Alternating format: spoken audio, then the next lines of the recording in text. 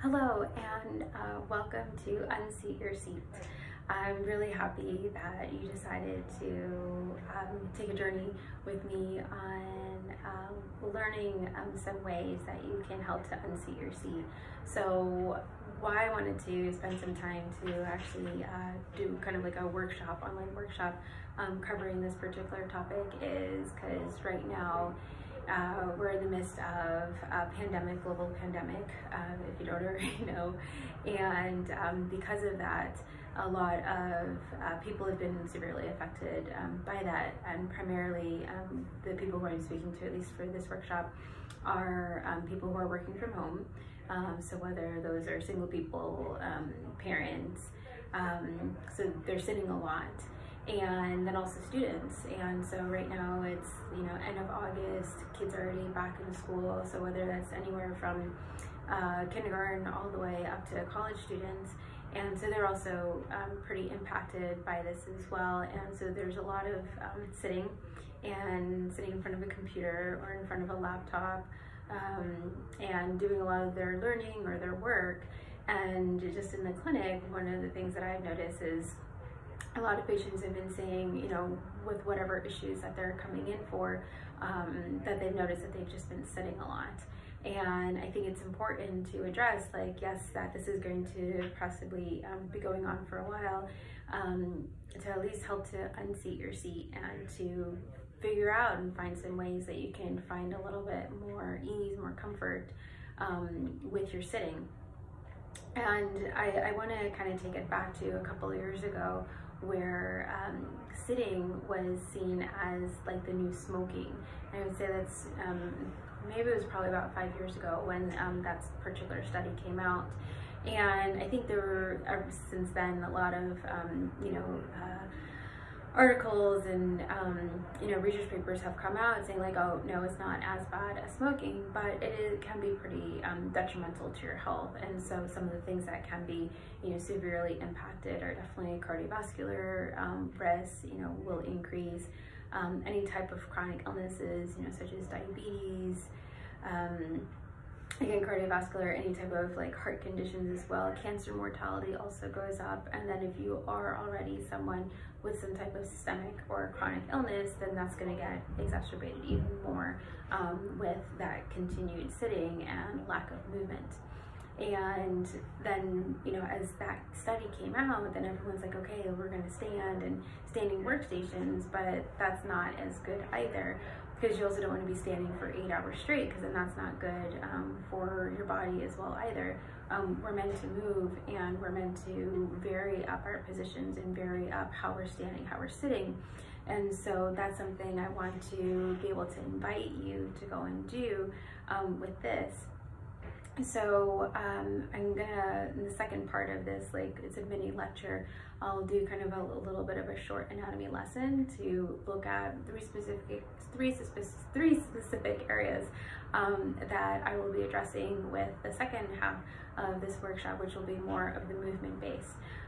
So specifically looking at the back.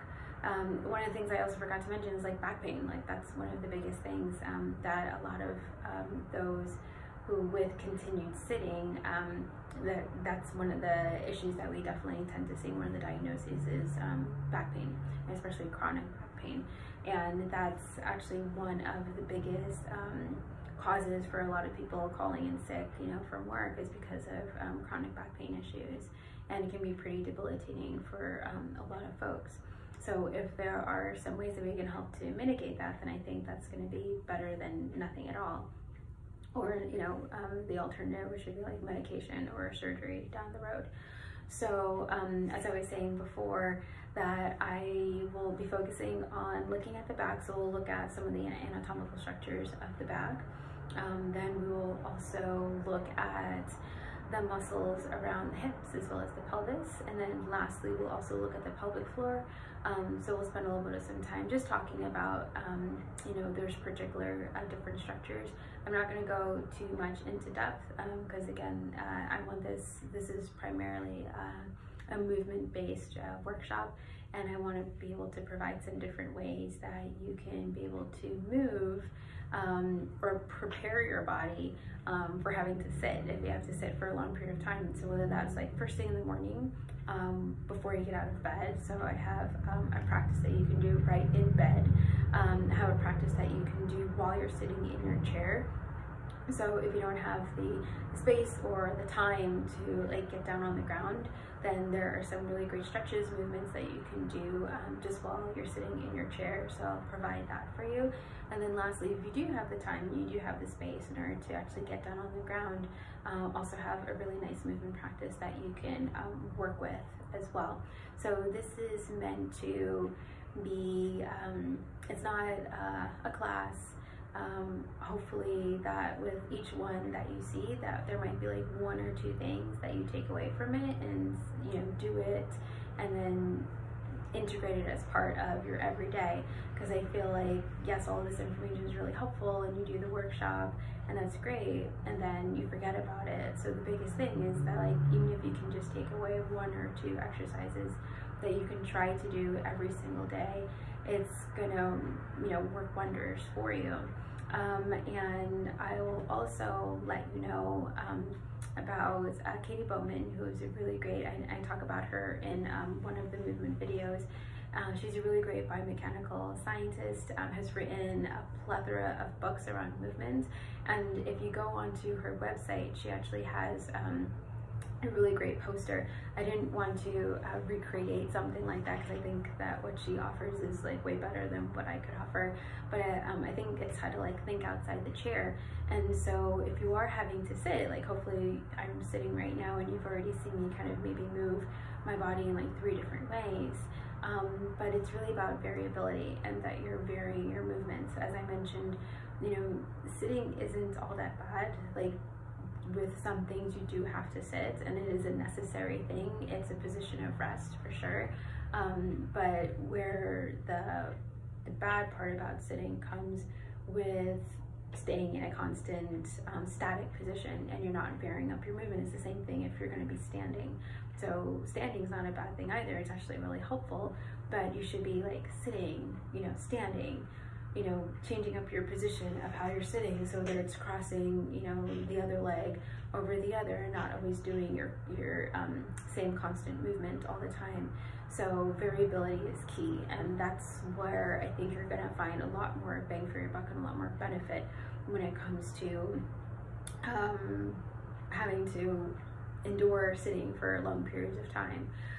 So I'm focusing mostly just along this lower part of the area. I don't spend too much time talking about the thoracic spine or the mid-back or the shoulders or the head or the neck. That might be something that I might tackle on another time. But wanted to kind of really tackle this particular area, like for unseating your seat.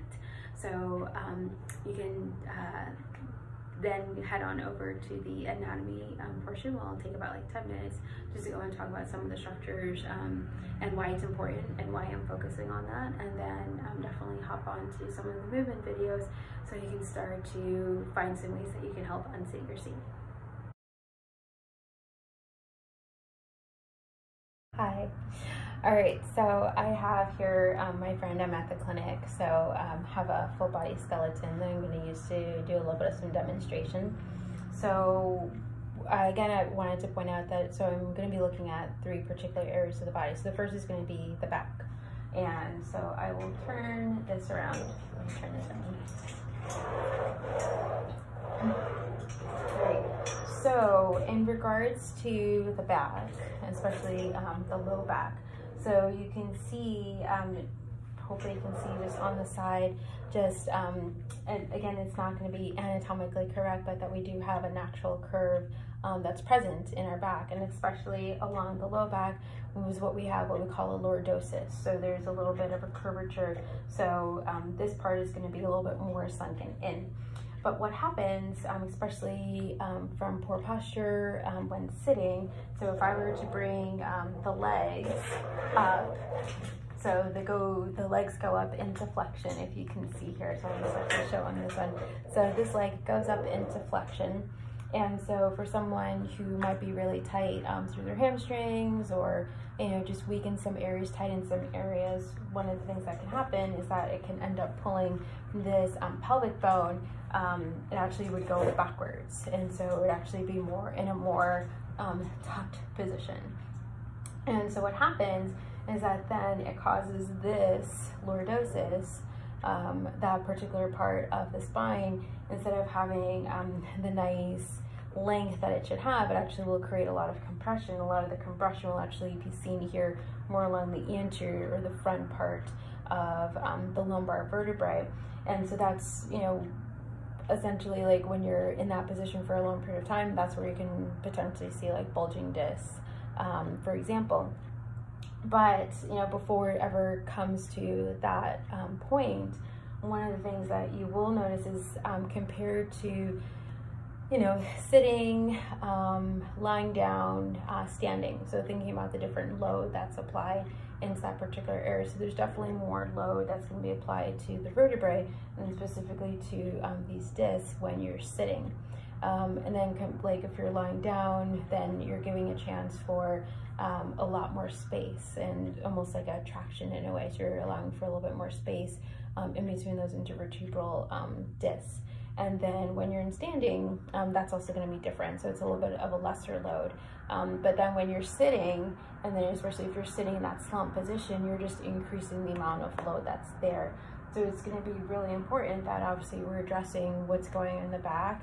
In one of the videos, I don't remember which one it is, but in one of the videos I show a way that you can do some self-tractioning around this area, especially if you spend a lot of time sitting. That way you can work on trying to undo or create a little bit more length, rather than everything being compressed and shortened in this lumbar spine area. So that's one area that is important to focus on, especially for the low back. Another thing that we want to look at, so we just want to see how it's positioned. So let me turn this around. Okay, so bringing the skeleton back to the front, are going to be the hamstrings. Sorry, actually, back to the back of the skeleton. So actually the hamstrings. So hamstrings, if you didn't know, so they actually attach along your ischial tuberosity, or what we call the sits bone. So they have attachments right along there, and then they actually attach, if I can bring this up, it's a weird kind of, no one's leg is able to go into that much extension, but then they actually attach, from your ischial tuberosity and actually down towards the back of your tibia, the posterior part of your tibia. So it's a pretty long distance that they go towards. And so, as I mentioned before, actually I talk about it in one of the videos, that just from all of that sitting, so you're in this position, and then that knee's bent, if you can see here. So if you're in hip flexion and then knee flexion, then those hamstring muscles, they have a tendency to go and shorten a lot. So it's important that we can help to undo that. Obviously, stretching out those muscles are really helpful, but one of the things that could happen is that if those muscles are tight, they might be tight for a reason. Yes, it could be muscular tightness, but also because they need to be protected for some particular reason. And so one of the things that we will also see is the adductors. So the inner thigh muscles will also have some level of tightness, can also have some level of weakness as well. And so those adductor muscles, they actually have attachments just along the lesser trochanter. Let's see if I can.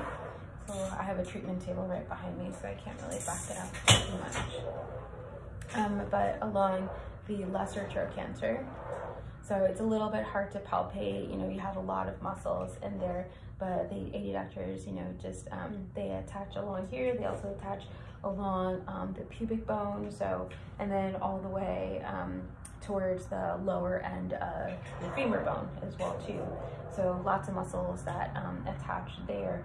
And so there could be a particular level of weakness that can be present in those spaces. In addition, so hip flexors. And most of us tend to be pretty tight, especially along the hip flexors. again, in one of the videos, we spent some time looking at hip extension, because if we're spending so much time sitting in those areas, again, they tend to get compressed, they get shortened. It's important that we spend some time to also lengthen those tissues.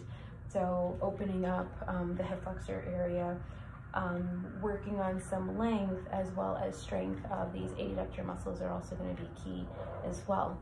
And so, looking at all of those muscles, so muscles play a really big part, but also the joints, can also be limiting a lot of movement as well too. And so I like to, use an analogy of like if you had like a pair of pliers. So pliers, or almost like scissors, so you need to be able to open and close it in order to be able to do whatever that function of like cutting or whatever you do with pliers. But then if they've been sitting, outside in the rain, and then they get really rusty, and then you try to open it and close it, then it takes some time. It, might get, really, really stuck, and it might catch a little bit. It's not going to flow as smoothly as like, compared to something that is like a brand new pair of scissors or pliers. So it's going to feel like really stuck. So that, taking that same analogy, you can take that into what's going on in your hip joint as well too. So inside, so you have this hip bone, and I know there's lots of muscles that might be kind of covering it, but then you might be able to see in here is your acetabulum. So it's almost like a little bowl. And then you have the head of your femur bone, which is right over here, and that sits inside of that acetabulum. And it's just like a nice ball and socket joint, and needs to be able to move and slide and glide, fairly well, in order to be able to have all of those ranges of motion, like hip flexion, extension, abduction, adduction, any type of internal, external rotation. So that's really important. So if we're very limited, if it's kind of rusty in that area, then it's going to make it really difficult for you to get into any other position. And then if you're already spending a lot of time in hip flexion all the time from sitting, then being able to do any of those other motions that are required in order for like optimal hip mobility is going to be really, really hard because of what's happening inside of that hip. And then also those muscles will also feed off of that, and then they're also going to be just really stiff, really almost like dehydrated and dry, and not be able to move as well. And then also some of the muscles might be weak just because they haven't been used. So we want to look at the muscles, but also see what's happening with the bones as well too, just as we did with the lumbar vertebrae. The bones of that hip joint can also be negatively impacted from a lot of static sitting and not a lot of variability with your sitting position and your movement. And so lastly, the last thing is going to be the pelvic floor. Usually I have my pelvic floor model. I don't have that with me today, but you can see here in this picture, so you have this pelvic bowl, and then we have the pubic bone, and then you have here the tailbone, or the coccyx. And so right in between those two areas, again, this is not anatomically correct because it wouldn't be sitting so far forward, it actually would be tipping back just a little bit. But the pelvic floor muscles, they have attachments along that coccyx all the way towards the pubic bone, as well as on either side of the ischial tuberosity as well. And so any malpositioning, bad positioning that's happening in that pelvis, from poor posture, then that's going to have a big impact on the pelvic floor muscles as well. Usually you might have like heard of the cueing to make sure that you're sitting on your sits bones. You don't want to be sitting on your tailbone. Almost what happens sometimes is that people will actually be sitting more on their tailbone instead of on their sits bones. And then what can occur is it can be either two things. It's never just like one thing that happens. There definitely could be, tightening of those pelvic floor muscles. So they're shortening. So think of pelvic floor muscles right here. So here would be like where the tailbone attaches, and here would be where the pubic bone attaches. So then if I'm constantly sitting on my sits bones all the time, then there might actually be tightening of lengthening. I would say probably lengthening of muscles, towards the back. There could be tightening of the muscles in the front, or it can be the opposite. There could be tightness of muscles along the back, posterior part of the pelvic floor muscles, and then lengthening here. So you know, everybody's different and everyone has different anatomy, so it's never going to be one thing or the other. But one thing that you definitely will find are going to be some trigger points. So with one of the exercise videos and the floor-based exercises, we go through a pelvic floor self-massage that you're going to be doing just along the perineum, and it will have a really great impact on all of the pelvic floor muscles. So it's important to also address and see what is going on with the pelvic floor, again, because the focus isn't on pelvic floor per se with this workshop, but I wanted to at least talk about it a little bit because it does have a really big impact.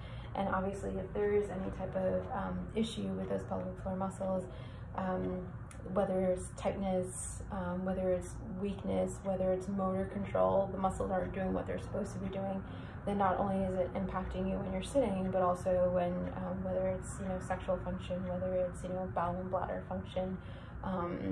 Again, you have a lot of vascular structures that run through this area. So whether it's arteries, veins, lymph, and nerves as well too. So that constant hip flexion, sitting in that area for a long period of time, not allowing for any variability or dynamic movements, and there can also be a lot of congestion that will also have an impact on the pelvic floor.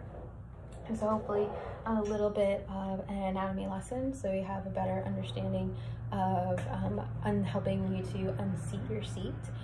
So definitely go ahead, check out those 3 exercises. So one's a floor base, one's a chair base, and then one is something that you can do in bed as well. And yeah, let me know how those go for you. All right. Hi, and welcome to the first part of this Unseat Your Seat practice.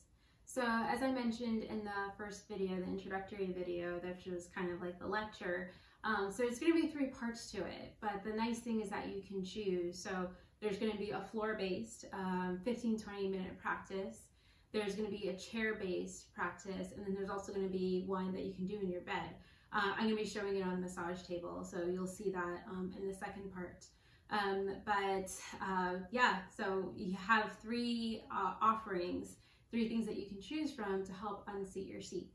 So what you're going to need for this first part, for the floor-based practice, so you'll need a set of yoga tune-up balls. We're only going to use one of them, and that will be towards the end.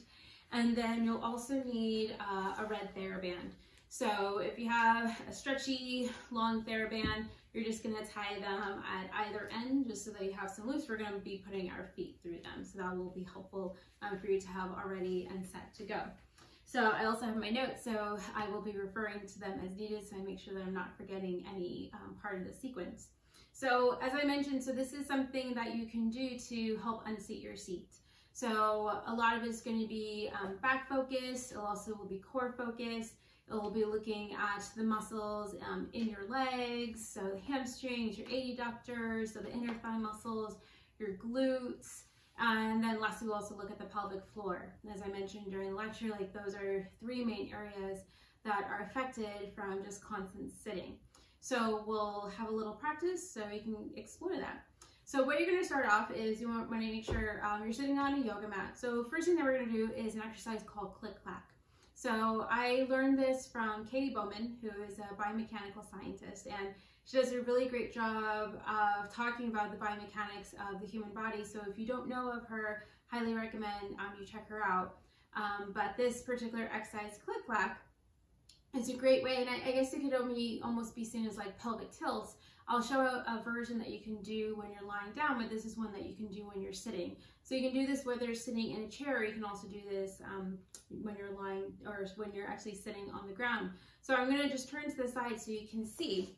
So what you're going to start off doing is you're going to be seated, and you want to feel for your sits bones. So you're going to have your sits bones underneath you. You can place your hands on top of your knees, and all you're going to be doing is going back into a posterior pelvic tilt, and then moving forward into an anterior tilt. So I think the reason why she calls it click-clack is, you know, that if you're moving back and forth, that you can actually, you can hear kind of like a little bit of a sound, because, you know, you're moving a lot of the muscles right over the sits bones or over that ischial tuberosity. So it's called click-clack there. So I just want you to do this movement. It's just something nice that you can do just for like a minute, you know, 2 minutes, especially if you've been doing a lot of sitting and maybe kind of staying in one fixed position, just to kind of get yourself, or at least getting that pelvis to be moving in some different positions. So that's one option, is to do this click-clack position.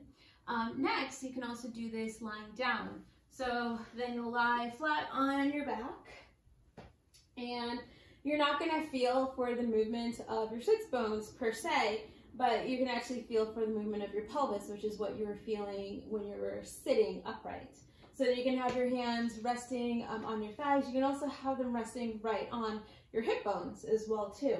And so then I like to, so especially for those who are really tight or don't have a good sense of, you know, the movement or body awareness of what their pelvis is doing or what their hips are doing, then it's helpful to use your feet. So your feet can help to drive the movement.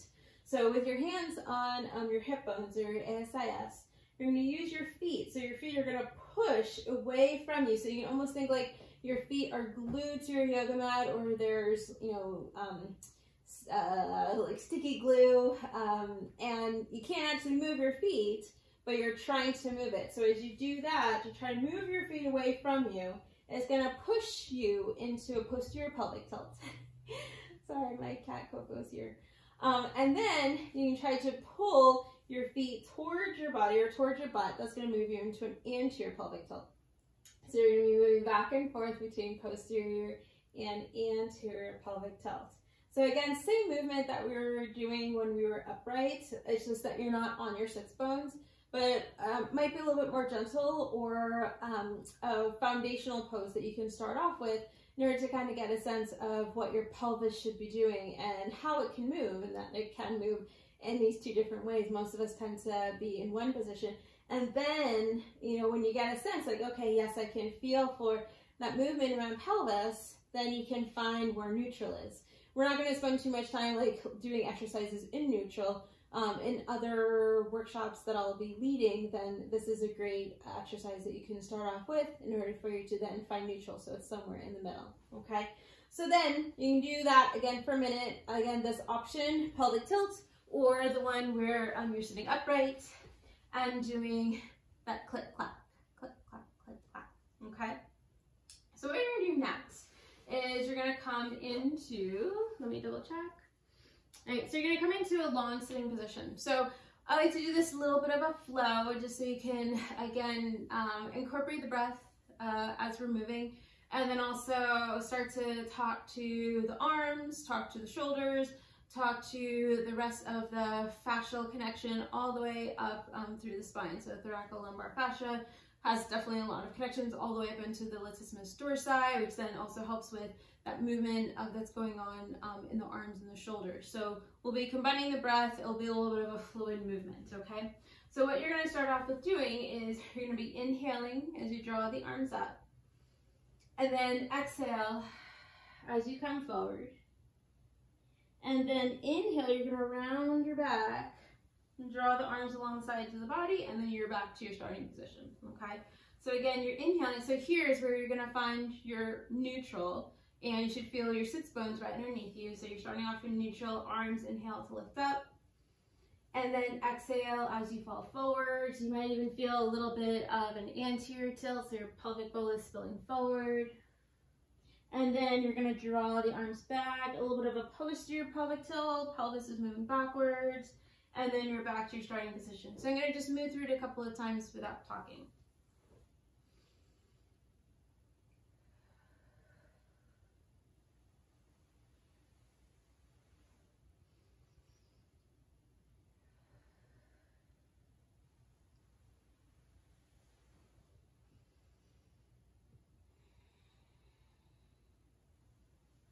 Okay, so if you are really tight in your hamstrings and getting into that forward fold position doesn't feel attainable, you can always bend your knees. You can have a little bit of a bolster or a pillow underneath you. So I'll show with the knees slightly bent, especially if those hamstrings are tight.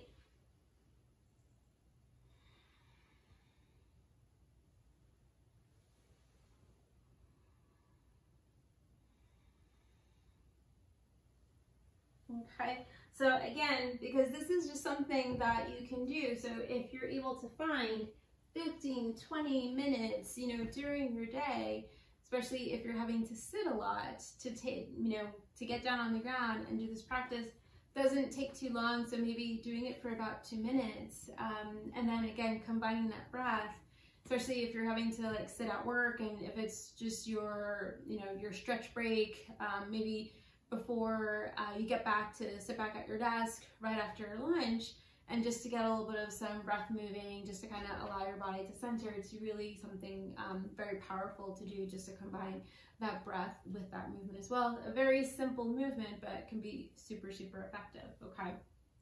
So what we'll do next is then we're gonna come into a cross-legged position. So now I'm gonna be facing you. Okay, so I'm gonna break this up into what it looks like, and then again, because I like fluid movements, because when we move through life, we're not like super linear and very choppy. You know, the movement, a lot of our movements tend to be pretty fluid, and I like to almost think of it almost like a dance as well, and then with that dance, and also with that breath. So it was not something that you're used to, or you know, for me, like choreography is super, super hard for me. Like I love dance and I love dancing, but when it comes to any type of choreography, then I freak out and I mess up with the steps. But then when I'm allowing myself just to kind of move with the rhythm, move with the timing of the music, move with my breath, then it's a lot more fluid and I have a lot more fun. So I want this to also be fun. Again, it's a really simple movement, it's not too hard, but I want you to invite more fluidity with your movement, okay? So especially if you're used to doing like a vinyasa or flow style type of practice, this is not, you know, necessarily like yoga practice. It's just like a movement break for you, but there can also be fluidity with it as well. So you'll be sitting in a cross-legged position. So what you're going to do, so we're going to be moving through the sides of the body. So as I mentioned through the lecture, we're going to be attacking, or not so much attacking, but we'll be addressing the quadratus lumborum, so two of those side back muscles that are pretty much constantly on every time that we're in an upright position. So we're going to take some time to go and stretch as well as to move. And then also a little bit of rotation as well too. Most people tend to like throw out their backs anytime that they do any type of rotation as well as a forward bend. So it's not saying that we need to avoid those movements. It's important that we can be able to go into those movements. The more that we do it, the more that our body is used to those movements, and then those less opportunities for our back to get thrown out. So when we avoid movements, then that's pretty much a recipe for a type of injury to occur. So we're spending a lot of time talking about like variability of movement, especially variability of sitting. So there should be variability of movement all the time, that every time you're picking something up, it shouldn't always be in that same position. You should also be able to do it in lots of different positions, even if it requires for you to rotate and then bend forward, okay? So what we're gonna do with this, again, is gonna be really nice and gentle.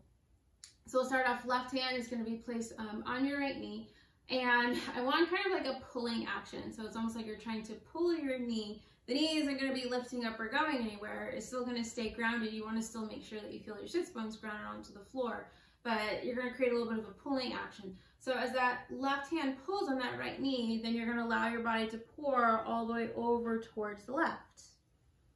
And then you can hang out here for a couple, at least, 2 cycles of breath. So an inhale and an exhale.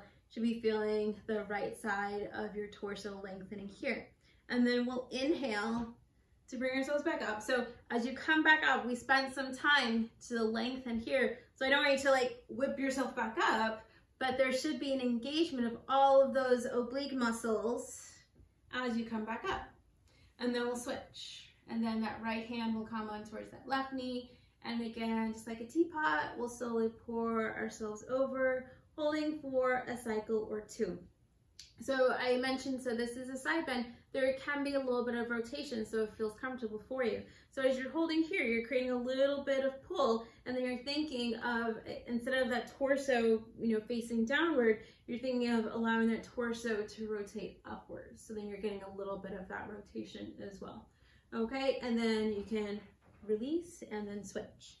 So I'm just gonna move through it as I slowly move into the little fluid movement that I mentioned. So I'm going more like with an inhale and an exhale, so just a 1 cycle breath here, and then I cross the arms, and then to the other side, and then cross the arms and to the other side. So you can use your exhale as you come into that side bend, the inhale as you come forward, exhale, side bend, maybe a little bit of rotation, and then inhale, coming forward, and exhale.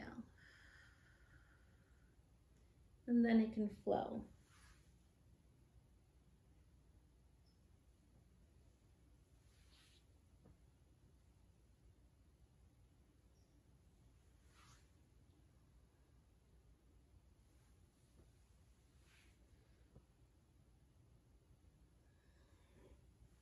Okay, so that's a really nice way just to kind of warm up, open up the sides of the body, especially if everything has just been kind of feeling very, very stagnant. So it's important, again, to make sure that as you're doing this, to make sure that you feel for your sits bones staying grounded the whole entire time.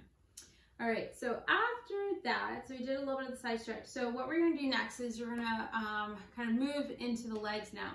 So you're going to use your red TheraBand. So if you have any color, it's fine. Red is usually a light to medium, more on the medium side resistance that you want to work with. So you're going to place the 2 loops over your feet, okay? So what you're going to do here is you want to have a little bit of some tension here, okay? So I wanted to do it before and an after. So when you're spending a lot of time sitting at your desk, depending on what your setup is, whether you have an ergonomic chair, a regular chair, whatever that may be, you're spending a lot of time obviously with your hips flexed and then with those knees bent, so there's also flexion there. So when you're having that flexion here in your hips and then also flexion in your knees, then that's causing a lot of your hamstring muscles to shorten as well as tighten. And then if you're spending, gosh, like, you know, if you're working at your workstation for, you know, maybe 8 hours a day and you're not getting up very often in order to get out, move around and stuff, and you're doing that periodically over a set amount of time, those hamstring muscles continue to contract and shorten.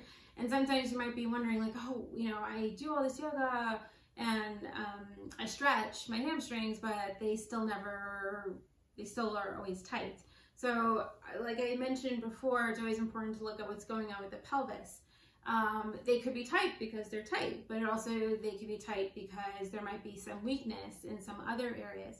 And so those hamstring muscles are working really, really hard in order to go and protect.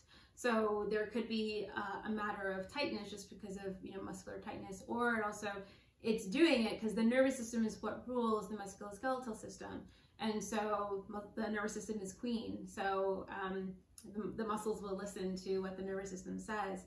And so if there is, you know, whatever might be going on, if there's some, you know, a weakness, a dysfunction, any type of issue, you know, anywhere in the body, then those hamstring muscles might be tightening and contracting in order to create some type of protection. So it's important to also address and look at that. So what I wanted to do is a before and after. So I'll show on the side. So what you're going to start off with is just do a regular forward fold. We already did this earlier, so maybe you can at least kind of get a sense of where your hamstring length is. So making sure that your sits bones are staying firm on the ground. So you can just walk your hands forward to whatever feels comfortable for you and just get a sense of your hamstring length, okay? So when you're doing this, it's not where the back is rounding, because then you're actually creating spinal flexion. You're not actually moving through the hip joint in order to assess hamstring length, okay? So you want to make sure that you're moving through the hips, not through your spine, all right? So just noticing where you're at, maybe if you're able to reach towards your ankles, maybe your toes, maybe you can wrap your hands around, just noticing that, okay? And then also just being aware of, you know, do you have any type of pulling? You know, do your feet turn out? Just notice what occurs there, okay? And then we're gonna do this exercise, and then you can also, we'll do an after test and then just see if there have been any changes. Some people might notice some changes, some people might not, but I think it's always really important to always kind of do like an assessment of where you are in your body. So as I mentioned, so you want to keep a little bit of some tension here. So what you're going to do, so again, we're sitting on the sits bone, so now we're going to be incorporating the core. So we want to make sure that, again, that we're grounded, that our sits bones are pretty firm in towards the floor. And we're going to keep this tension here. And then as we engage that core, like it reflexively wants to turn on. It shouldn't be like, okay, now I'm going to turn on my core muscles.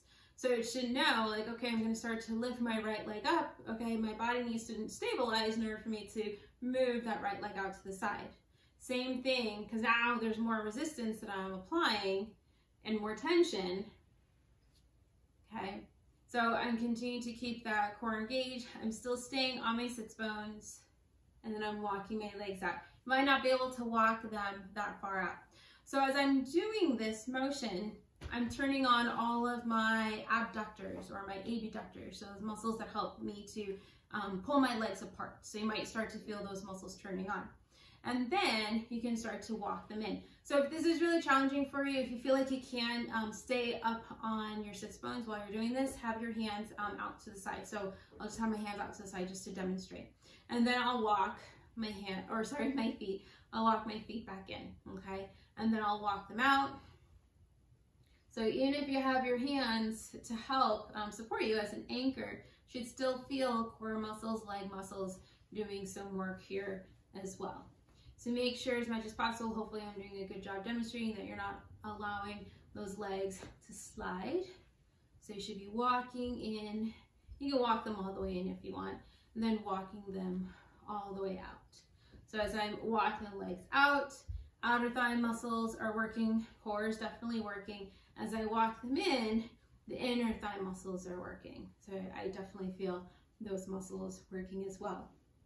And so I love this exercise, and especially adding some resistance, because we tend to spend a lot of time working on lengthening hamstrings.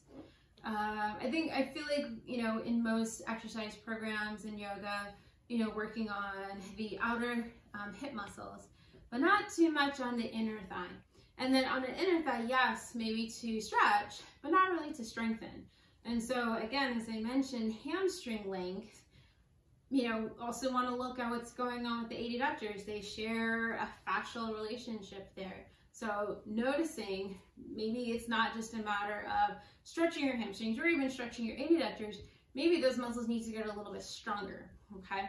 So after doing this, if it feels like it's getting a little bit easier, you can take the hands out. See if you can then really work with your stability, your core stability, and still making sure that you're on your sits bones and doing that in and out, okay? So you can do, you know, about like 5 in, 5 out.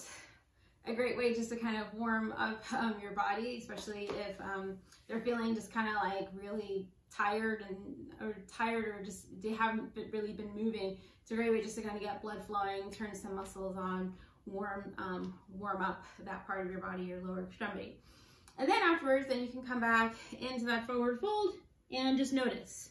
Are able to go a little bit further, a little bit deeper. Maybe you're not feeling that initial tension, that pull that you had before, because now there's a little bit more symmetry. Now there's a little bit more balance with regards to those muscles. All right, so second to last exercise that you can incorporate into this little flow is you can continue to keep the red TheraBand on. So what we're going to play now with is external internal rotation of your hips, okay? And I like to do this with, again, some resistance.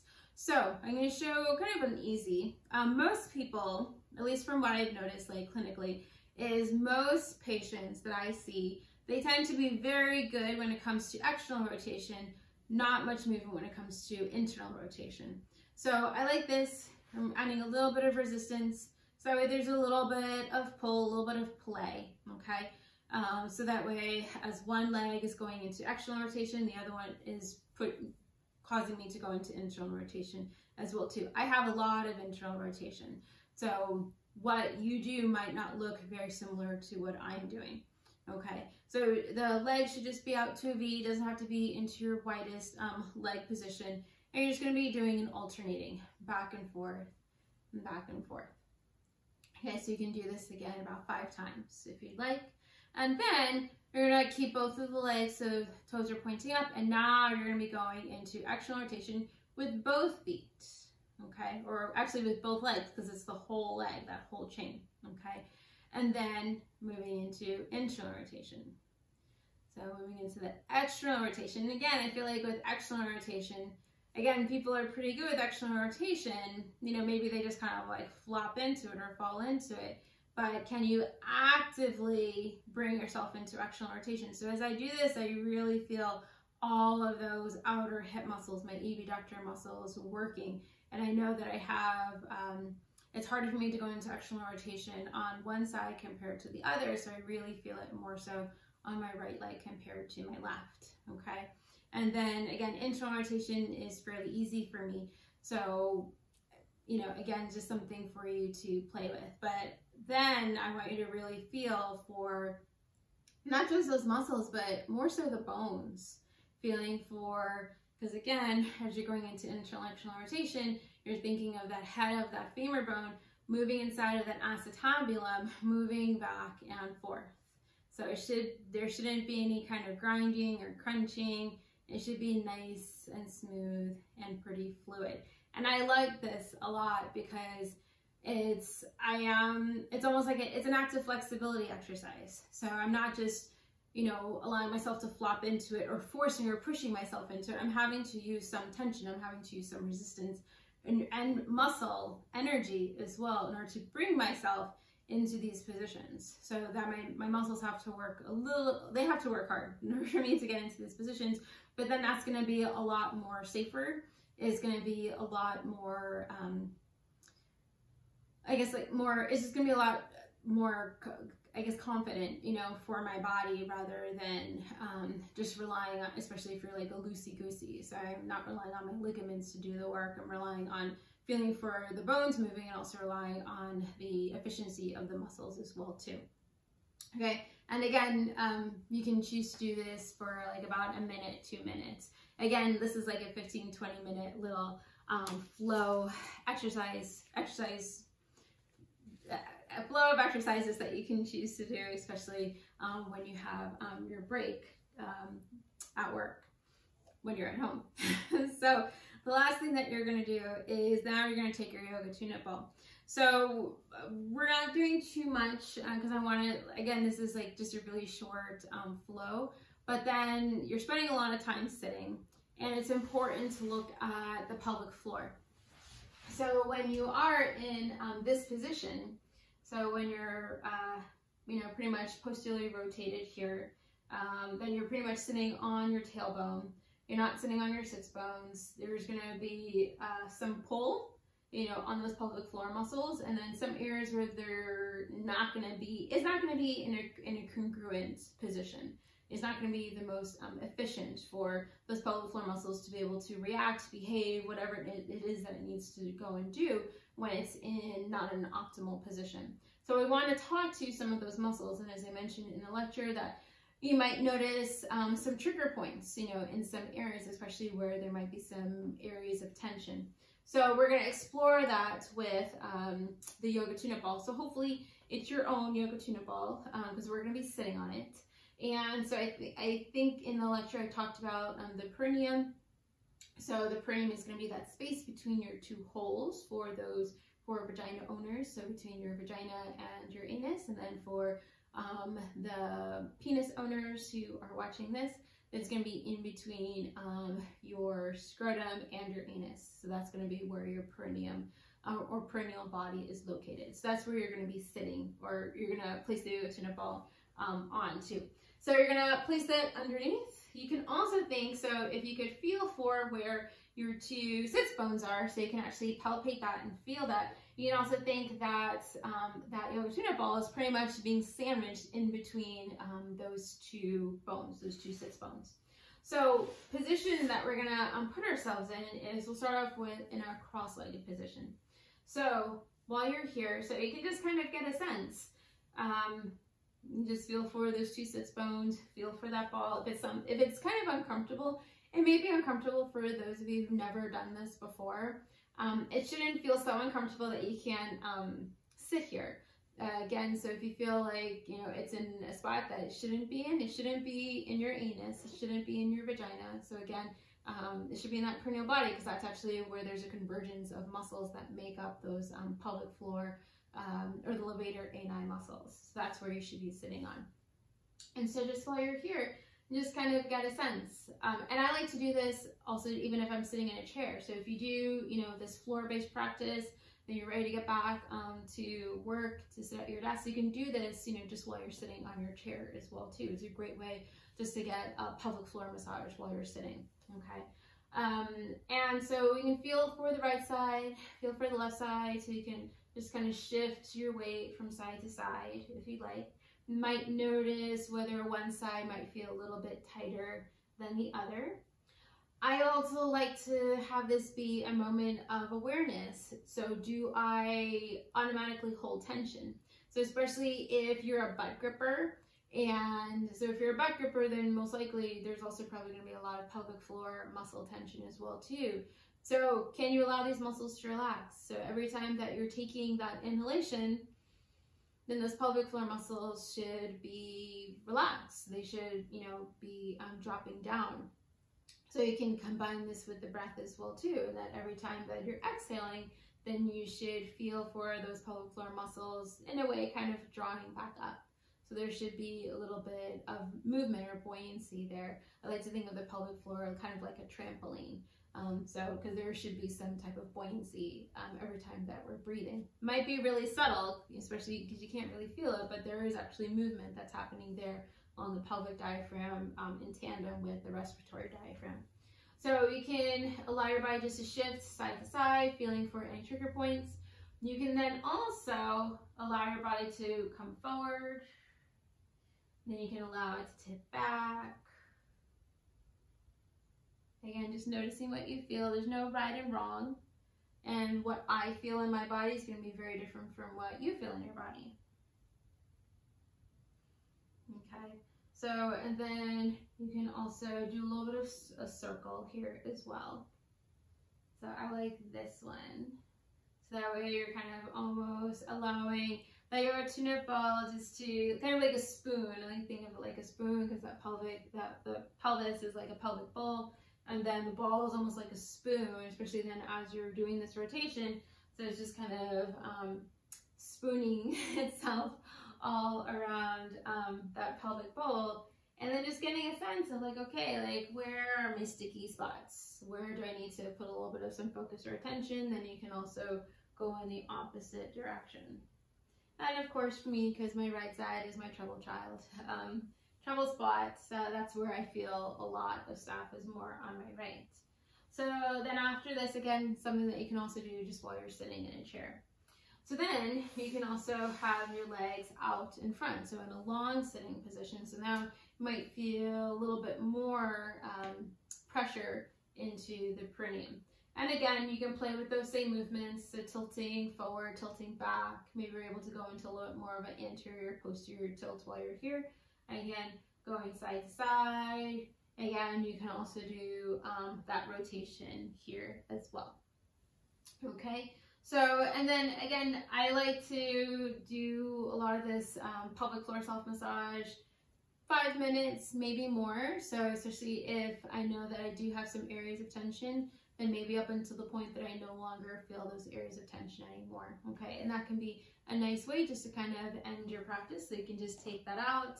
And then feel, again, I like to do before and after, so I should have had you, if you watch this again, feel for how everything feels beforehand, do this pelvic floor massage afterwards, and then feel how it feels afterwards. So I definitely feel like everything just is more spread out, feels a lot more open. A lot of the tension I was feeling on my right side feels way better. So just note what you find, what you observe. So hopefully you enjoy this floor-based practice, and then tune in to the one for the chair and then also on your bed. Thanks.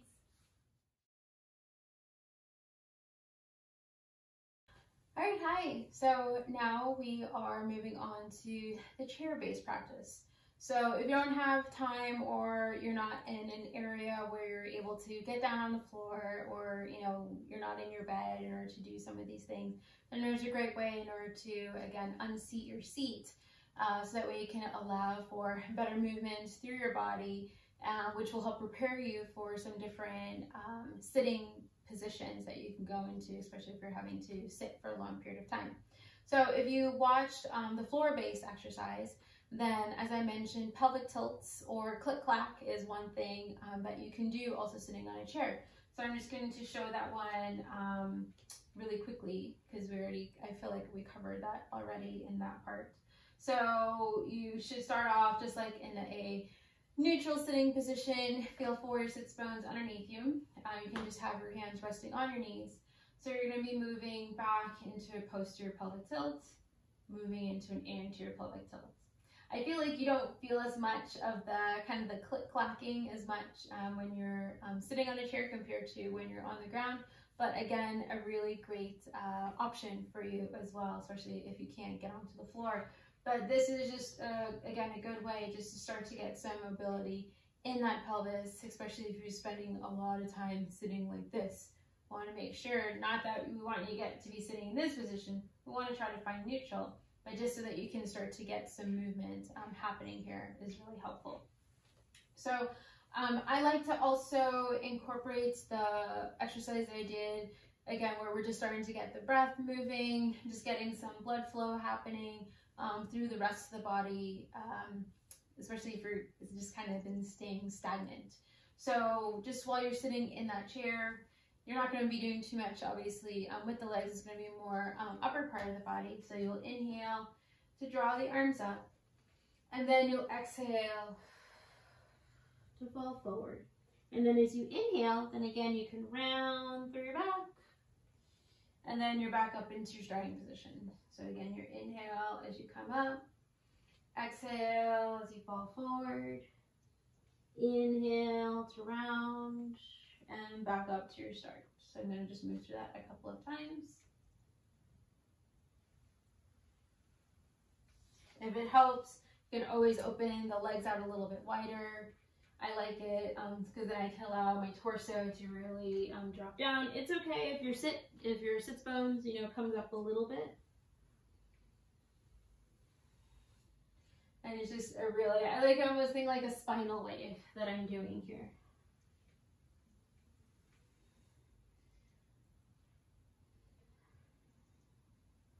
Okay, so going through a couple of repetitions of that can be really, really helpful.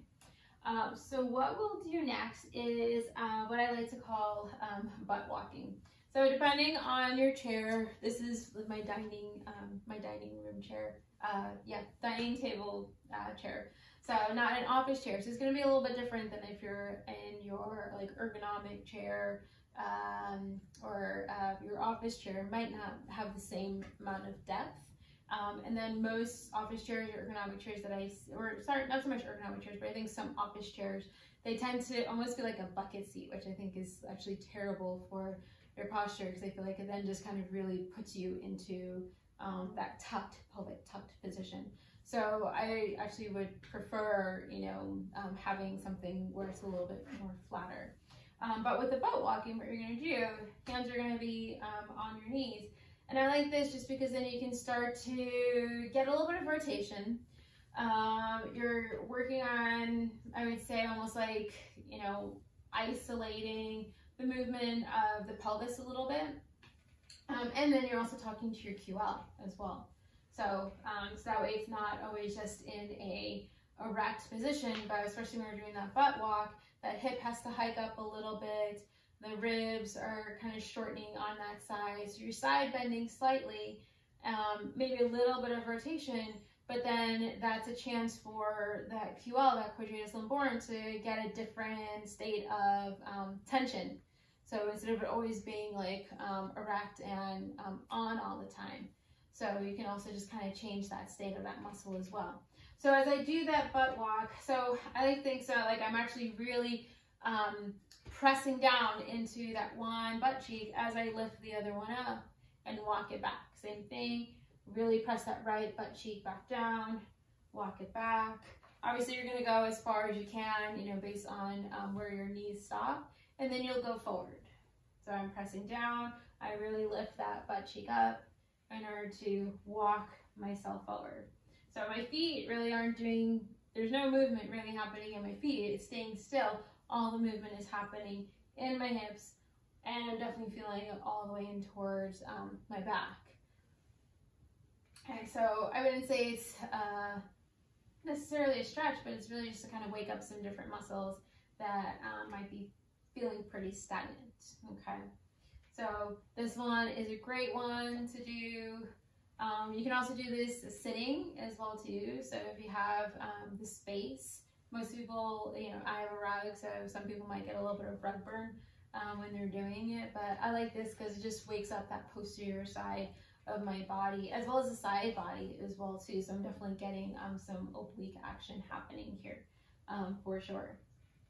Okay, so then after you finish that butt walking, then what we're going to do is a hamstring stretch. So I like doing this. It's a great option if you can't get down on the ground. I like to do hamstring stretch like up against a wall. So, or, you know, a doorway, kind of like doorway stretch. That way the other leg is going, you know, through the doorway, and then you have the other leg up on the wall. Again, if you're sitting at your desk, you're not gonna have that opportunity to go and do that all the time. So you can always use your chair. This is not the most comfortable because the edge is kind of a sharp angle. So if you have a nice soft angle, it might feel a little bit better. If you need to, you can grab a pillow and then just place that, because you don't want it to be digging into your hamstrings. I'm just going to demonstrate, just because I'm doing it for a short period of time. When you're doing the stretches, you want to be holding for at least 60 seconds. So you can do 30 seconds, take a break, then do it again for another 30 seconds. So you want to make sure you're comfortable while you're doing that particular stretch. So what you're going to do is I'm going to demonstrate with that right leg. So the right leg is going to come out in front. I like to make sure that my toes are pointing up, so that way I'm getting, again, that whole posterior chain. So feeling it all the way into my calf, into my Achilles, down in towards my heel, and even into my plantar fascia as well.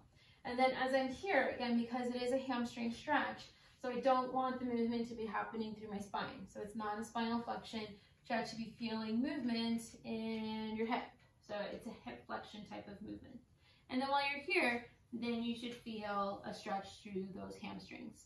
So again, depending on how tight you are, if you need to bend at your knees, that's fine, but then the movement should be happening at your hips, okay? That's where you're actually going to get the most bang for your buck when it comes to a hamstring stretch. And again, then you'll hold for 60 seconds, and you can switch and do the same thing on the other side, okay? So I wanted to offer another option for stretching out the hamstrings, but before we do that, then coming into figure four. So this is like the quintessential seated pose that I give to a lot of my patients, especially with any type of SI, sciatica type of issues, back pain issues. So I love figure four. I think it's a really great stretch for the glutes, specifically for the notorious piriformis. So what you're gonna do is you're gonna place one ankle. It's gonna come over that knee. So just like if you know, were sitting at your desk and you might be sitting in this position. So this might feel fine for some folks, and you might already feel a lot of stretch. I like to add, again, that forward fold. So then when we flex at the hips, we're going to get a different action happening at those hip muscles. So then you're in that forward fold. You can place your forearms on top of your lower leg. That adds a little bit of some extra pressure, so you feel a little bit more stretch in those hips, okay? So hopefully you can see, and I'm doing a good job of it, but that my spine or my thorax is pretty neutral. So I'm not going into a lot of extension. I'm not in any type of flexion. So it's just staying in a neutral position while I'm here, because all of the movement, again, is happening at my hip joint. And then you can always switch. Again, so with any of the stretches, you're going to hold for at least 60 seconds, okay? And again, I say 60 seconds just because, again, it's a short flow. It's something that you're doing during your work break, okay? So something that should take like 15-20 minutes for you to do, okay? So that should feel a nice stretch through all of those rotator muscles in your hips, okay? So after the figure four, so I said I was going to show a different variation of hamstring stretch for those who feel like, you know, doing this one doesn't do very much for you, okay? So with this next one, what I like to do, so you do have to kind of, you know, tip back just a little bit. So you're tipping back just a little. I'm hugging my knee in towards my chest, and then I'm going to wrap my arms underneath my knee, okay? So I'm in this position.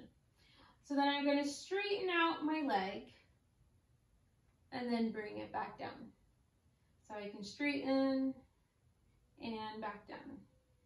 Straighten and back down. So I like this because it's a little bit more active. The other one, the seated one, is a little bit more static. This is a little bit more dynamic. As you're doing this, you know, you can point the toes and you can flex the foot so you can really feel that length all through the posterior chain of your body. I'm hoping I'm doing a good job of this, but you don't want to be rounding through your back too much. Yes, I'm tipping back, but not so much that I'm rolling into like a posterior tilt and I'm rounding through my spine. So I do want to keep a little bit of some neutrality there. And I'm just moving back and forth with this. So for those who, you know, maybe they're all the way over here, so not able to get very far, that might also be speaking to how much hip flexion that you have available.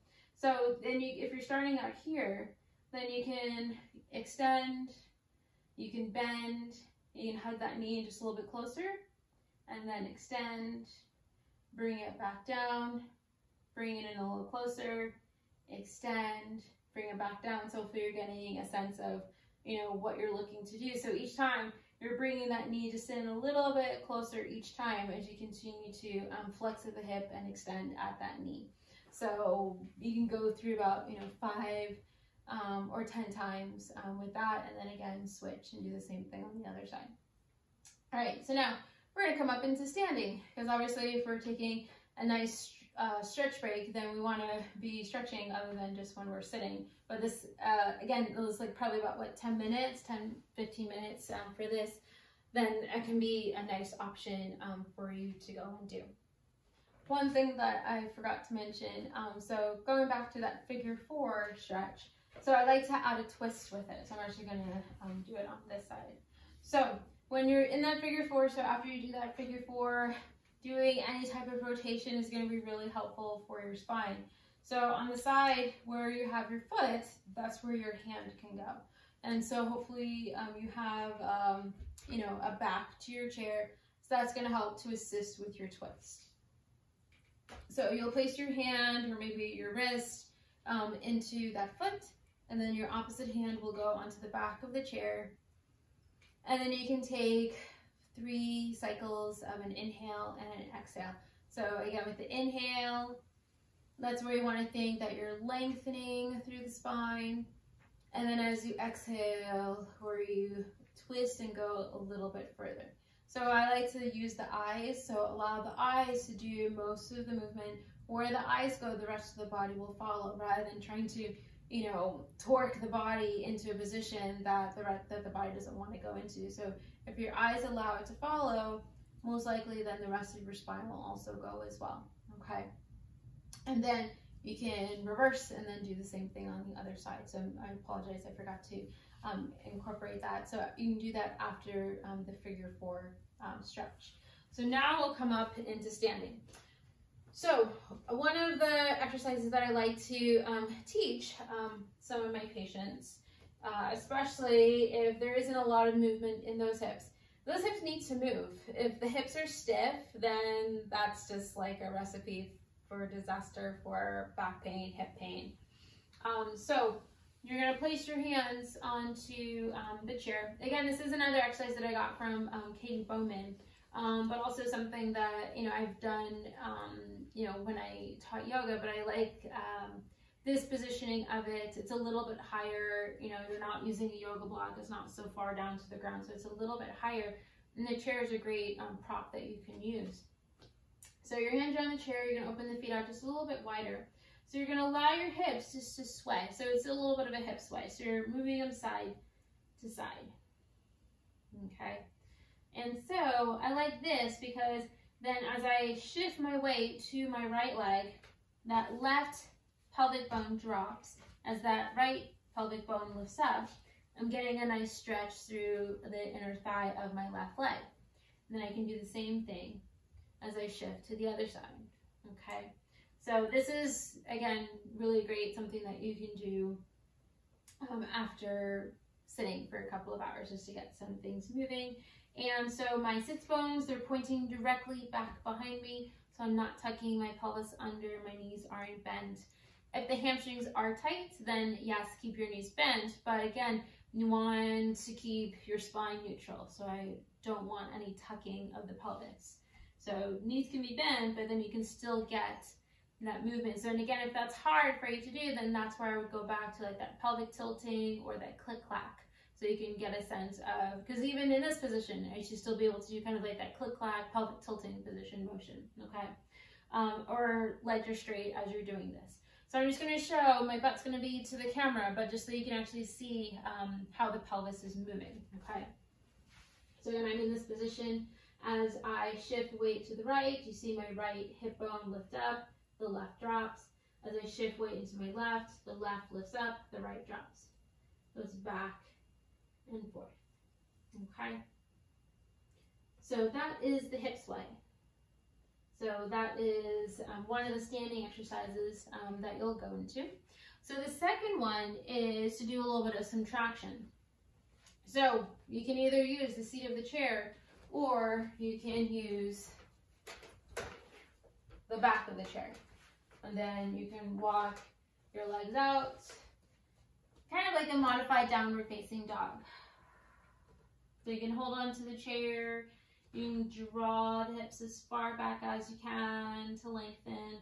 You can bend one knee, bend the opposite knee, feeling for some nice length through the hips, through your back. This feels really great. Make sure the chair is heavy so the chair isn't moving as you're doing this. And then lengthen out through the arms and the shoulders.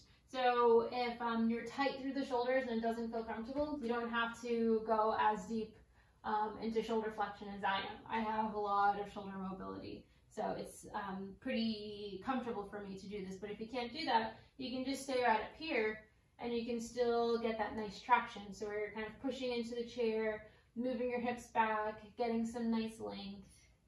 And that's still a nice viable option there for you as well. Okay, so that is a little bit of some spinal traction with the use of the chair. So the next thing is then I like to then get some movement, stretching happening in the legs. So what I'm going to do is I'm going to place one foot up on the chair, and then the other foot is going to stay on the ground, okay? I like to keep both of my feet so they're pretty parallel. So it's not like, you know, one leg is back behind you and the other one is in front. So they're both pretty much lined up, okay? So then I'm going to take both of my arms and I'm going to drop them down, okay? So if you feel like this is not doable for you right now, you can always place, you know, one hand on that top, on both of your knees. Maybe you can place them on the chair as well. I like this because, again, in a way it's almost like another traction, but with this leg lifted up. So I feel, again, just a lot of nice stretch through that right side of my body.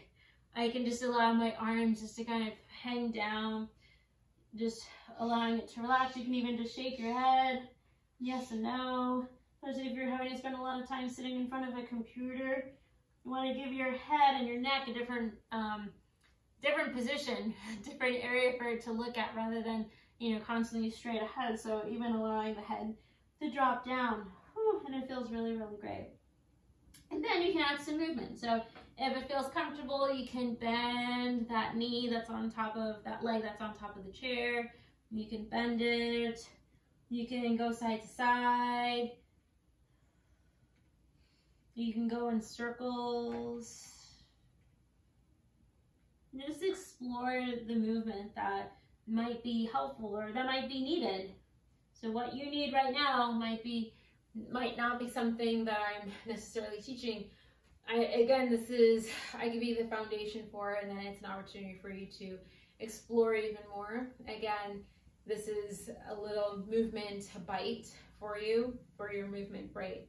So maybe today this is, you know, the one thing that you want to do. Another day might be look a little bit different. So definitely just feel free to explore with what is helpful for you. Okay. So after doing that little forward fold, I like to think of almost kind of like a flamingo, because it's just that one leg that's on the ground. Flamingos usually then have like one leg that's tucked up. So you can kind of almost think of it like a flamingo. So then the last stretch that I really love to do, I definitely something that I teach my patients, is a nice four-way stretch, okay? So again, you're gonna be using the chair. So, because I've been spending a lot of time stretching out my right, so I'm gonna do my left this time. So my left leg is gonna come up onto the chair. So obviously I'm then in a hamstring stretch, because that is the area that I'm gonna be stretching. Again, if hamstrings are tight, that knee can be bent.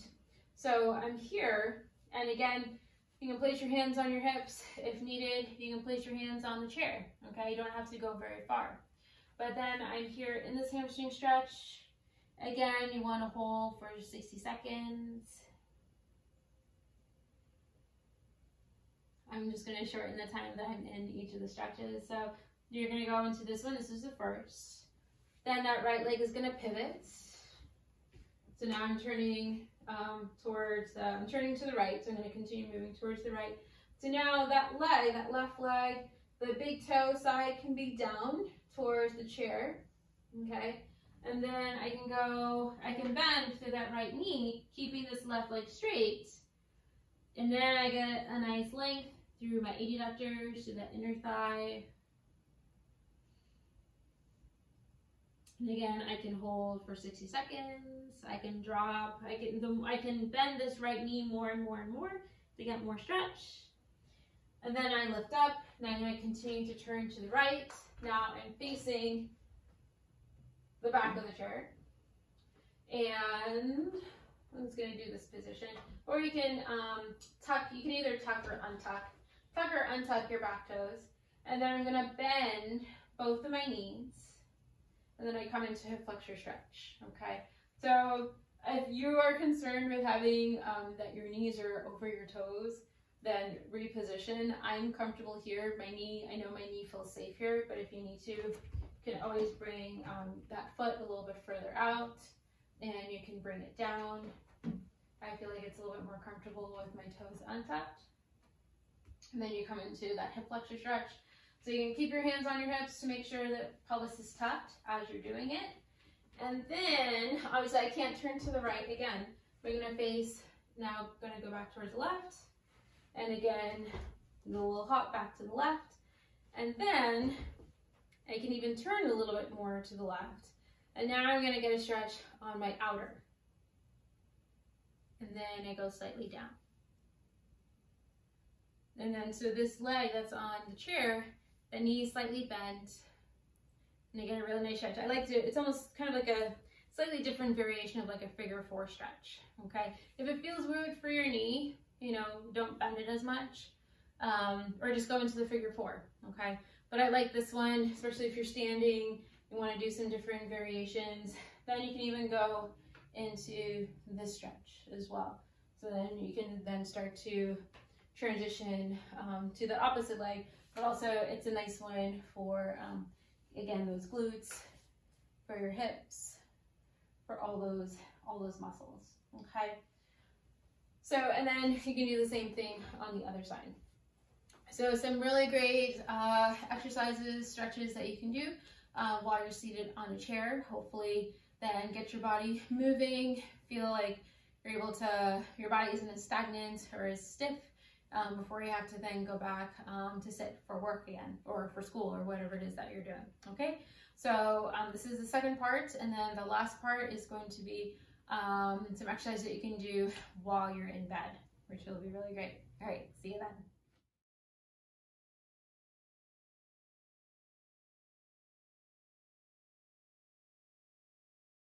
Hi, so this is the third portion of the Unseat Your Seat, and so this is going to be something that you can do on your bed. I'm using my massage table, but it should work just as well. So what I have in mind for this particular, again, 15-20 minute practice is that if you know that you're going to be working from home or going into the office or going to school, working at your computer, whatever it is, and you're dreading that, then this can be like a little series that you can do as soon as you wake up in the morning, like on your bed, in order to get yourself ready to go for the day.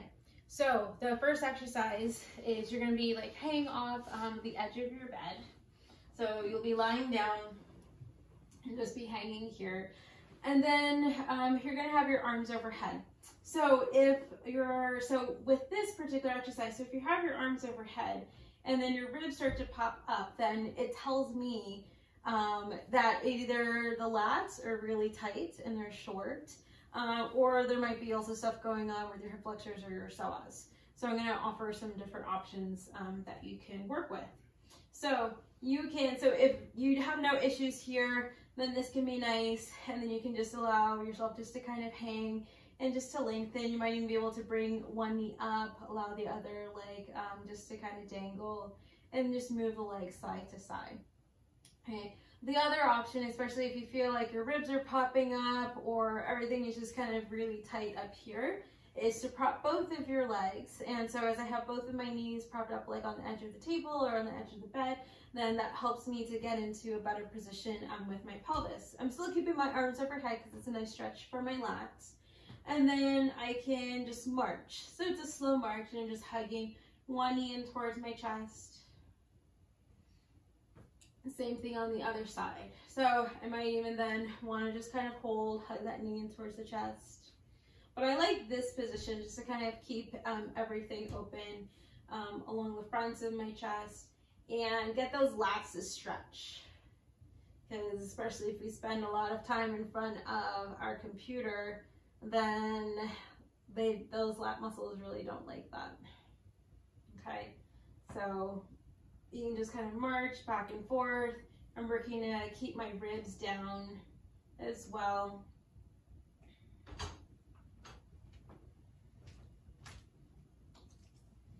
Okay, so just moving back and forth. So you can do this like probably about, 10 times on each side. Okay, and then when you're done with that, and so then after that, then what you're gonna do is you're gonna pull both of your knees in towards your chest. And then you're going to do a little bit of a twist. So I might not do the biggest twist just because it's a massage table. It's not as wide as a bed. But then you can bring both of your knees over towards one side. You're going to hook. So I have both of my legs over towards the left. My left hand hooks over that top knee. Then I can bring that right overhead. And I can hold. So if my knees are over towards the left, I turn my head towards the right. And I can twist. And then you can just hold for probably about 3 to 4 breath cycles. So both an inhale and then an exhale. And then after that, then you can open the legs out and then do the same thing on the other side and then hold. And then if your knees are over towards the right, then you can turn your head over to the left. And this is really nice, just kind of preparing, getting that rotation, because if you're going to be sitting in a chair, you're probably not going to be doing very much rotation here. Okay, so then after that twist, I'm just going to refer to my notes. So after that twist, then I like this one because as I mentioned, if you watch the one where it's like the floor-based exercises where we don't spend much time in internal rotation. So I'm going to open the legs out just a little bit wider. So I'm still having my legs propped over the table. And then I'm going to have one leg internally rotate, or just kind of dropping that leg in towards midline. And then same thing on the other side. And so with this internal rotation here, then again, why I like this, especially with that knee bend, so you might feel a little bit of some lengthening along your quads, those hip flexors, the TFL, so it's a really small muscle that attaches along the top part of your ASIS and merges to then become your IT band or iliotibial band. And so that muscle is used, it's an internal rotator. So this is a great way in order to get some movement in that little muscle that's there. You might even feel some stretch along your IT band as well too, and all of the fascial connections of that IT band along the lateral muscles of the quads as well as your hamstrings. Okay. So with this little practice, we start off a little bit slow and then we'll kind of pick it up a little bit. And so then after that, then we're going to move into a little bit of a pelvic tilt. So I like to do this again just to start to wake up that pelvis. We're going to be doing some glute activation exercises as well as a little bit of a glute bridge. So it's nice and helpful in order to just get a sense of where our neutral pelvis is. So you can just be tilting your pelvis back and forth. So as you bring it back, you're into that posterior pelvic tilt. And then you can bring it arch through your back, moving it into an anterior pelvic tilt. So back and forth into that anterior and posterior, and then finding what neutral is for you. So moving through about 8 or 10 of those. And then we're going to move into a glute bridge. So then you have your feet propped up on whether it's your massage table or on your bed. If you feel that your bed is really soft and that you're not able to get like a really good, hold or foothold there, then you might want to transition and do this on the floor instead. But if you feel like you have a pretty firm mattress, then that might be helpful. But if it's really soft or if it's a really old mattress, then that might not be these couple of actually might not be the best in order for you to feel kind of like really solid here. So then you're going to press your heels in towards the table or in towards the bed, and then you're going to lift the hips up, okay? So with this one, you're just going to move just a couple of times as you're doing this. So the heels are pressing down. As I press the heels down, I'm turning on my hamstrings. As I lift up, my glute muscles start to turn on. As those glute muscles turn on, because of reciprocal inhibition, all the muscles to the back of my body are engaging and they're squeezing, so which means that then I'm also reciprocally lengthening all the muscles on the front side of my body. So I feel my hip flexors, I feel my quads lengthening as well. And you can do that a couple of times. So I would probably recommend at least 5 or 6 times just to start to wake up a lot of those muscles. And I like this because then you can take a look at your legs and take a look at your hips, and then just see whether one tends to rise up a little bit higher than the other. So we want to try to even that out. We're going to do some kind of glute isolation exercises next, okay? So moving through these just a couple of times, moving with your breath. So it's with that inhalation that you lift up, that you're squeezing, and then that exhalation as you come back down, okay? So then after this, so then you're going to inhale. So you're going to lift up. You're going to do another glute bridge, but it's not going to be very high because the focus is that we're going to squeeze. So I'm going to start off with that left butt cheek. So I'm going to press both my heels in towards the table. I'm going to squeeze mostly my left butt cheek. So I'm still lifting up slightly, but it's the left side of my hips that are lifting up. So I squeeze my left butt cheek, and then I really feel for all of those hamstring muscles working. I feel for that lengthening on the left leg, and then I can bring that back down. And then I do the same thing on the right. So then I press into my heels, a little bit of a lift, but I'm really gonna squeeze, squeeze, squeeze that right butt cheek. So it's gonna cause my right hip to wanna lift up higher than my left.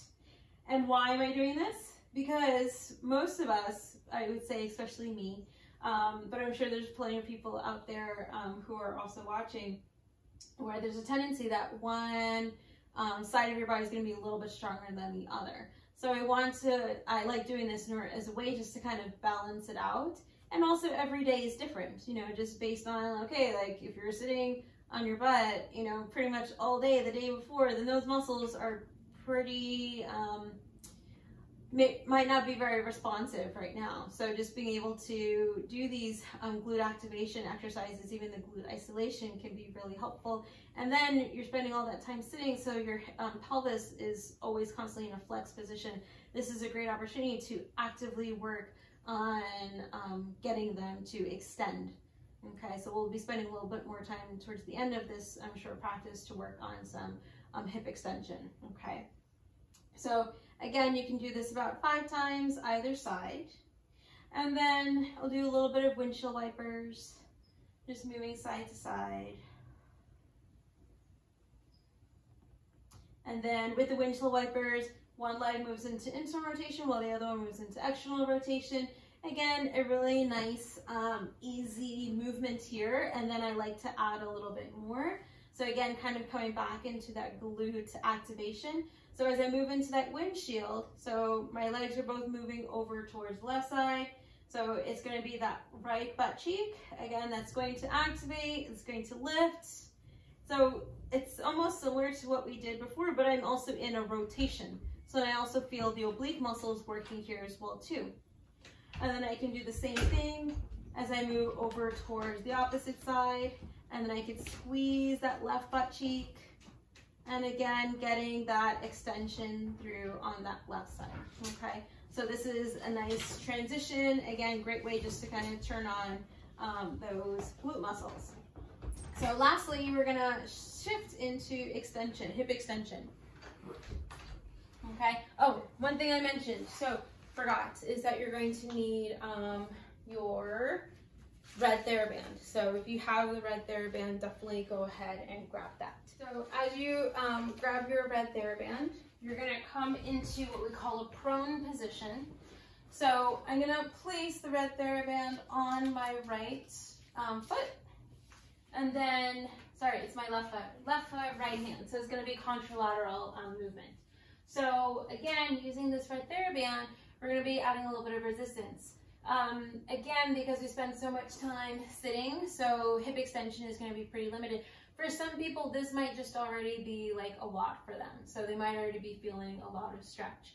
But I don't want it to just be passive. So I also want it to be active. So you can definitely hang out here, just work with that passive lengthening. Make sure that that opposite leg, so that one is going to be extended. Maybe just have your knee resting, so that way you're not putting too much pressure on your knee. So that you can hang out for about 60 seconds, maybe longer, as you work on that hip extension with that knee bent. But then what you're going to do here with this TheraBand is that as that leg lengthens, so I'm actually going to be positioned a little bit lower, so as that leg lengthens, then that elbow, right elbow is going to bend, and then as that knee bends, that right arm is going to lengthen. Okay, so you're going to be moving back and forth with this movement. So as I bend that knee, yes, it is active. You might not feel like a huge amount of hamstring work going on here, but you know, there is still some activation that's happening. But I definitely feel this, you know, through my arm, through my shoulder, because it is a contralateral movement. I'm also feeling that work along my lats as well too, surprisingly, because those lat muscles, they attach all the way up, kind of where your armpit is, you know, a little bit adjacent to your armpit, and then all the way down towards the thoracolumbar fascia, thoracolumbar area. So it's a pretty big muscle that, you know, you think like, oh, well, it mostly affects, you know, shoulder movement or arm movement, but, you know, because lack of use, disuse, overuse, whatever it may be, that can also have an impact on the low back and maybe even towards the pelvis and the hips as well too. So this is a great one to do. So it can be an active way to get to that hip extension. So you can always start off passive, you know, just with that knee bend, and then holding here, and then allowing it to be active. So as that knee bends, that arm straightens, as that leg straightens, that elbow bends, okay? So you're gonna be working with that. And then the last thing that you're gonna do, and you'll do the same thing on the other side, but as you're working with that, so then you're going to bend this knee, the arm is going to be straight, and then you're gonna roll over onto your side and come into a little bit of a, you're gonna come over onto your side, not so much of a twist, but you're laying on your side, and then you're like passively, or actively, I guess it would be more active, coming into that hip extension. So if you're able to see, so that left leg is the one that I've been doing all the work with the TheraBand, right hand is still holding onto that TheraBand, and so that knee is a little bit past my right leg. So, you know, you can have it so both of the knees are lined up with each other, but in order for you to work on getting more hip extension, getting that leg back, but you don't want that hip to be going so far back. So I'm working, you can even hold on to the table, so it's okay. You don't always have to like try to muscle through everything, but you can, use that table or hold on to the bed so that way you can try to keep your hips stacked as much as you can and try to get that leg back. So it is active, because even though I'm using the resistance, I have the TheraBand here, but my hamstrings are working really hard in order to also facilitate that hip extension. My glutes are also squeezing here as well, okay? And then after holding that maybe for about 30 seconds, because it's a lot of work with that one, then you can switch, and then you do the same thing on the other side. So the TheraBand will be on the right leg, and then you're holding onto it with your left, working with passive hip extension, then allowing it to be active. And then you can move over into that rotation, or lying over on your side, coming into that hip extension. Okay, so I like this. This is, again, a really fun way to just get some movement going for you first thing in the morning, especially if you know you're going to be spending a lot of time sitting at your desk.